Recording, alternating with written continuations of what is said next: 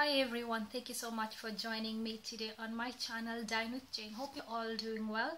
I am doing great myself. I know it's been a while, I haven't been around, and so today I'm coming to show you how I'm preparing mackerel, and I'm using few ingredients, some spices that are easy to find, and then I'm just mixing them up all together in a pestle and mortar, and then I'm grinding them to form like a paste, and that is what I'm using to coat the mackerel, and then I'm baking it in the oven just to bring out that lovely flavor and the nice aroma that you might want to, when you eat something you just want to enjoy it. So this is one of those dishes that you really enjoy.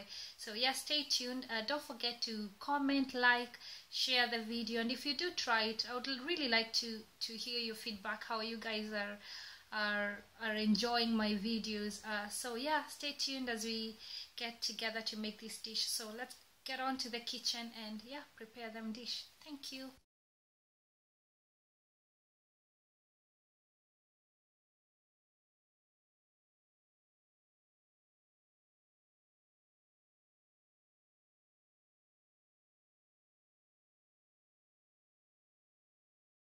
Mackerel.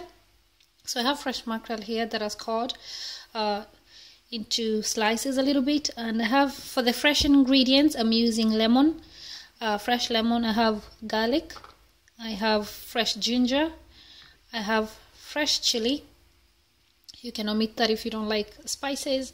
I'm using fresh coriander, and for the dry ingredients I'm using turmeric, coriander powder, paprika for color, some salt there, and olive oil, and I'm using a pestle and metal mortar for grinding all the ingredients together. You can use a blender if you want, but I find that if I use this one, it gives a very nice flavor and nice taste. So yeah, I'm gonna go ahead and grind all this, and then I'll come back and show you.